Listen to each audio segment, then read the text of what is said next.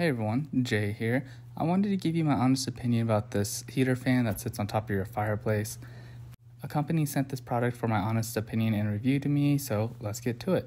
What it does is it takes the heat from your fireplace and it sits on top of it and it changes over to energy so that way it can circulate all the air in your house over to heat.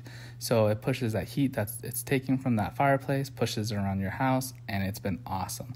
So I also want to show you that it can also sit on top of a stove and do it in case for some reason you're not able to get a fire but you're using your stove.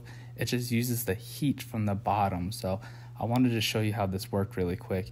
It slowly starts converting the energy over from the heat to energy, and watch it as it starts spinning and speeding up.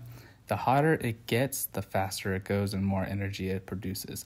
So this is it speeding up. I went ahead and put the thermometer on the back, and it has a lot of force behind that little fan of it. So if you're wanting something to circulate your house, the air versus just it kind of like pushing out, and you don't have a fan or a blower on the back of your heater, give this one a look. Really enjoyed it. It works really well, has a lot of power behind it to push out that heat, and I like that it doesn't require electricity. It literally runs off of the heat from the energy. So if you're kind of looking for a fan that doesn't require any insulation, all you have to do is sit on top of your heater, fireplace, or stove, and it gets energy, give this one a look. I really enjoyed it. The little temperature module goes right on the back, and it's super easy to use. Hope you enjoyed my review.